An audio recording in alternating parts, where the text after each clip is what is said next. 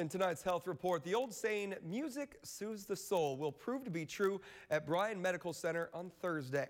Medical officials say music therapy can be used to heal and relieve stress. Rachel Rodert is a music therapist and has been helping people overcome obstacles through her music.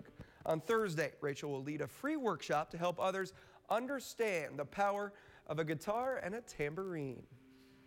It feels great to know that I can use something I love every day to help people. There's nothing I love more than helping folks and using music to do it. Those two things have been the love of my life for as long as I can remember. The workshop will be held this Thursday at Bryan East from 7 to 8:30 p.m. To register, go to bryanhealth.org.